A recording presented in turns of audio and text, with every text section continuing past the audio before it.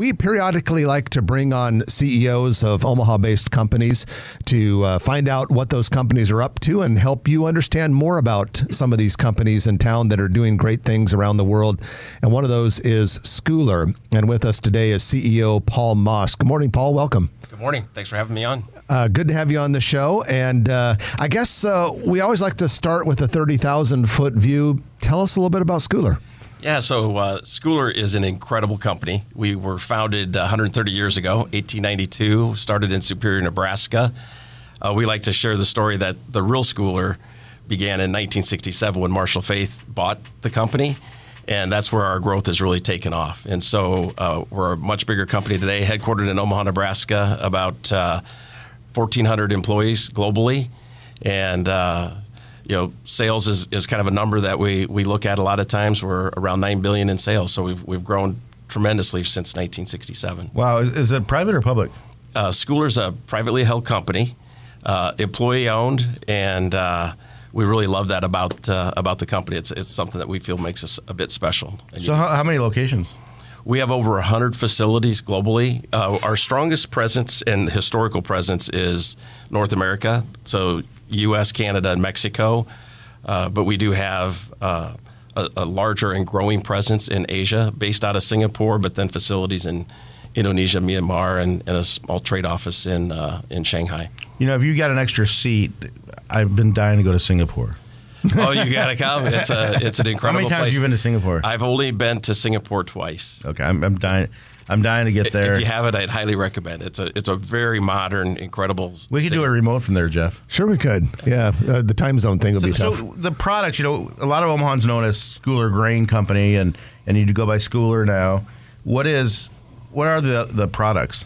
Yeah, and that's our history as a grain company. So we purchase and originate a lot of grain from farmers. So you buy from farmers, you don't have farms? Correct. So we buy from farms, store their grain, transport it, get it to the demand source. And if you think about grain, it's harvested once a year, so it's got to be stored. And then that harvest is the demand. You're fulfilling that demand over the course of the next season, basically. And so do you process anything? We do process, and that's a growing part of our company. We've been traditionally, before I joined the company, we kind of didn't really view that as a capability. And so that's a new capability we have. Probably a big highlight is we built a greenfield pet food ingredient facility in Seward, Nebraska called PetSource, but that's freeze-dried pet food ingredients. It was over a $50 million investment, and since then we've announced we're going to triple its size with a $75 million investment, and that project's underway. Yeah, in Seward, Nebraska. Yeah, which is fantastic. It's a on-trend product, so if you have pets, try some freeze-dried ingredients, and your pets will appreciate and love you for it. Well, Paul, before the show, I was going back through some of our old Grow Omaha market reports just to look at all the Scoular news that we've reported on over the last year. And, I mean, every few weeks it seems like there's a new facility that you guys open up somewhere in the world. There was one recently in Asia for fish. Yeah, fish meal. Fish meal, yeah. Yes, which is a really... Love that stuff. It's a very nutritious and important ingredient, especially for aquaculture. But it's also utilized in the pet food industry as well. And yeah, I would just comment on our growth. I mean, we're on a very dynamic growth plan. We believe it's a lot. One, it's important for our shareholders to. That's what I'm here for, is to creating value and for our shareholders. And you're going to do that more effectively if you're growing. We have so much opportunity as a company, and so we've really leaned in that way.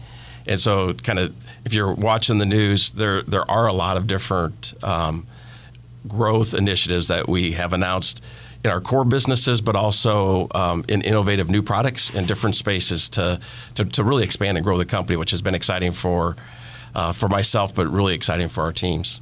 So, Paul, let's talk a little bit about that new headquarters building.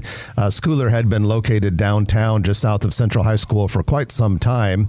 Really cool looking building, but recently took a building near 136th and California, completely renovated it. Looks really nice from the outside. Give us a little background on that move. Yep. The reality is we outgrew it. And we loved our location, and a lot of people in Omaha might know Scoular from attending a wedding. Like you said, Tucker's wedding reception was there. My brother. We outgrew it. So we love the space. We would have, if we could have found the right solution for us on the right timeline in downtown, we would have stayed there. But bottom line, we needed more space and also better functionality. So it was really important for us as a culture, as we evolve our culture in the company, to have a more open, collaborative environment. And that facility was, we were on 5 floors, really cut up today. All of our employees are on 2 floors in a much more open format. So it really hit the mark on functionality. But we also needed more spaces. We've grown. We've really doubled the amount of employees since I've joined here in Omaha. How long has that been? It'll be 6 years next month. So time flies when we're you're having fun. We're glad to have you and Julie here. Yeah, I love it. So during the first segment, Trent and I were talking a little bit about work from home and being in the office. How is Scoular handling that transition with the new building post-COVID? I guess if you can say post-COVID. Yeah, and we look at it post-COVID. But during the pandemic, the shift to work from home, we were really impressed with how well we were able to execute our business through that, because everybody shifted to work from home. As we've come through that, and with our new headquarters, we've brought everybody back, but in a hybrid. And so today it's Monday, Tuesday, Wednesday expected to be in. Thursday and Friday are flex and hybrid if you want to work from home and your job enables that you can do it. And it really, when we first came back Friday, we had Friday flex, and that really wasn't enough. We had a lot of feedback from employees. And so we went to Thursday, and it really hit the mark for us. And I think most companies are going to have to figure out what works for them, but that's where we landed in it, and it has really worked out well. Well, it seems to me the tough thing, and we kind of alluded to this a little bit in the earlier segment, the tough thing is there are so many benefits that come from collaboration when employees see each other face to face, and the creativity that is generated when you're there face to face. And so it seems like it's an awfully difficult challenge for a lot of leaders to get people to be there for that collaboration, but yet take care of this desire that people have to have that time on their own and remote that they're now used to. Yeah, and I'll comment. Scoular has 5 pillars of our strategy, and of the 5, 2 are really about our organization. One is to evolve our culture, a commitment to do that, and that enables things then like the investment in the new headquarters. The other is around increasing our collaboration, and we feel that that'll really unlock value for our shareholders. And so we're committed as a company to evolve our culture, and to do that, you've got to spend time together. You've got to have those relationships, and so that's why we feel it's important. We are very intentional about making Monday, Tuesday, Wednesday in the office, so everybody's there, and that collaboration and engagement and the relationship building is happening, and at the same time embracing, employees' expectations changed after their experience of being at home for an extended period of time with COVID, and we felt like it was really important to embrace that reality as well. And so, who knows? Right now that's working for us, and it kind of seems to kind of be the sweet spot for Scoular anyway. So you've been in Omaha for 6 years. Julie and I have lived in Omaha for 32 of the last 34 years. Okay. And then when I joined Scoular 6 years ago, I had already been in Omaha, so it was really a nice fit for us to be able to have this opportunity. Right. So I mean, you could live anywhere you want to, and you like us, you choose to live here, and so what are some of the things that you see make Omaha unique? Yeah, and we love Omaha. Our children were born and raised here. This is home. One of the things when I attract talent to Omaha, we talk about Omaha being a great city, a simple city. You can get around. There's not the traffic problems that you may have, and yet there's unbelievable opportunities, and there's so much investment that's happening. If you look at downtown, there's countless examples that you highlight all the time. And so Omaha is just it's the people are fantastic. Schools are fantastic, and we love that, the values and the vibe and the feel that you have here in Omaha. And that's why, as we were making a headquarter change, we never for once thought about, well, would we relocate Schoular's headquarter outside of Omaha? This is home. We're committed to it, and we're really invested in doing everything we can to grow Omaha and help it be successful. So out of the 1,400 employees, how many are in Omaha? We're at just under 160. Okay. So we're very decentralized. That comes with being a global company. But like I said, it's about double from when I started Right. 6 years ago. And the space that we have is very expandable. So I would anticipate that if you said, hey, over the next 6 years, what's going to happen? We'll probably double again. Awesome. Well, we have Paul Maass with us. He is the CEO of Scoular, Omaha-based company that's growing rapidly with operations around the globe. And Paul, one of the things we wanted to make sure we talk about a little bit is talent recruitment. We are in this era that is going to last for the foreseeable future, in which there are just not enough human beings anymore. What is Scoular doing both locally for leadership positions here in Omaha for headquarters, and then around the world for all of the functions you need to just find the right people? Yeah, it is a big challenge, and holistically, there's 2 job openings for every unemployed person in the U.S. So the backdrop is a very, very tight labor market.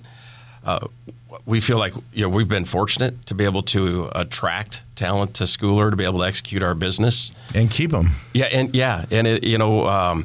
The reason is we're committed to a set of values, and so there's really deep clarity across our employee base of what's expected and what it's like, what they should expect from leadership and from the company, about what we should expect from one another as we work there. So committed to a culture that is attractive to a lot of folks, and then just kind of, I would describe it as running the business the right way, doing the right things, a culture of safety in our facilities, and investing in that. We are very intentional about developing leaders and investing back in the organization for growth to facilitate that, and that pays off. And so even though the backdrop, and when I talk to other leaders, and I spend a lot of time, especially as we navigated COVID, engaging with other CEOs to really understand, how can I navigate this time successfully? The number one topic over this past year has been talent, has been the labor challenge, and so it's front and center. I feel fortunate that we're navigating it very effectively.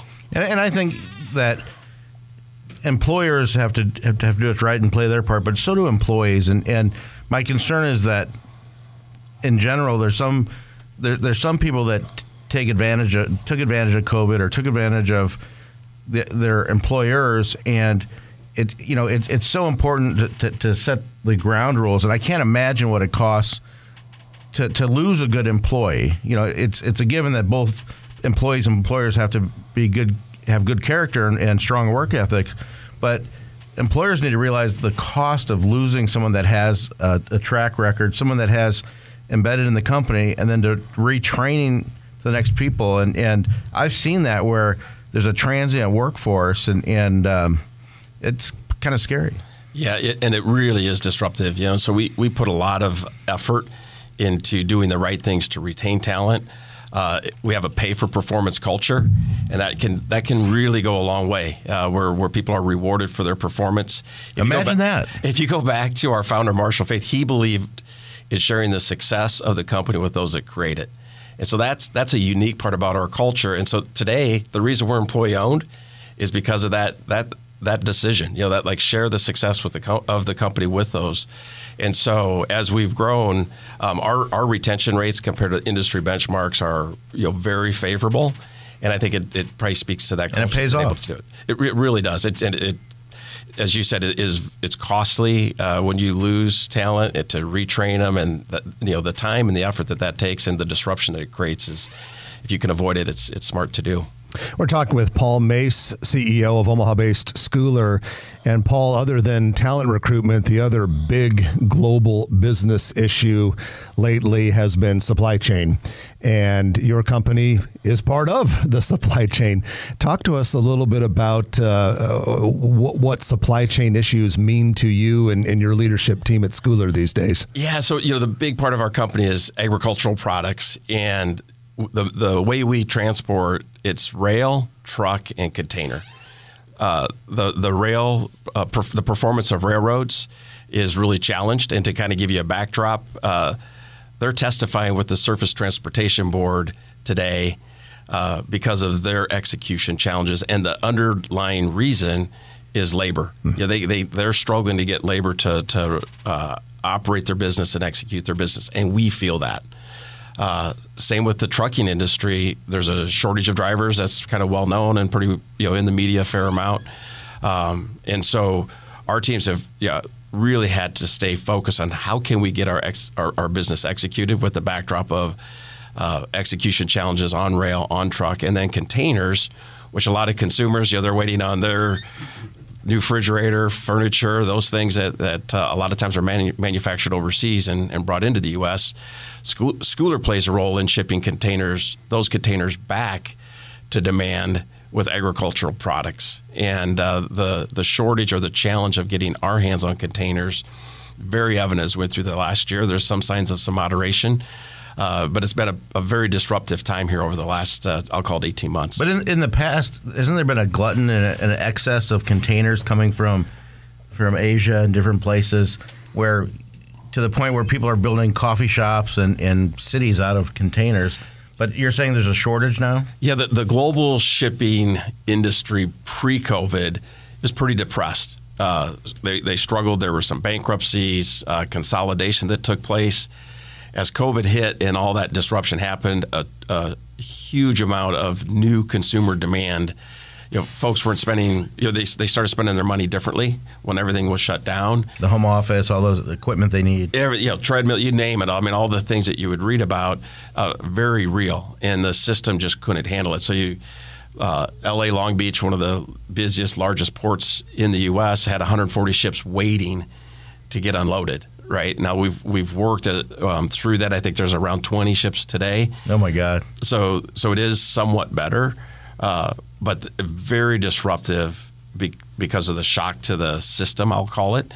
And so shipping rates. This will be kind of an anecdote. Pre-COVID, it was around $2,000 to go from Asia to the U.S. During the height of the pandemic, there was rates that traded as high as $50,000. I'd say the going rate is $20,000, but today it's around $8,000. So you could say it has moderated, but it's still 4 times higher than it was prior to the pandemic. That's still crazy. A crisis, yeah. And that drives inflation. Inflation is such a big deal, but those transportation costs get passed on to the consumer. Well, with that, Paul, we're out of time, but we're going to have you back someday because there are other things we would like to talk to you about. But we appreciate you so much taking the time to introduce Scoular to our listeners and share about things about where your company's going. Really appreciate you having on, and I'll come on anytime. Just let me know. All right. Well, it's our pleasure. That's Paul Maass, CEO of Scoular, based here in Omaha, operating around the world. If you like this video, be sure to hit those like and subscribe buttons. And remember, Grow Omaha is not just media. This is a mission. We are trying to build up Omaha and make it an even better place. We can only do that with your help. Share this video with your friends, neighbors, and family.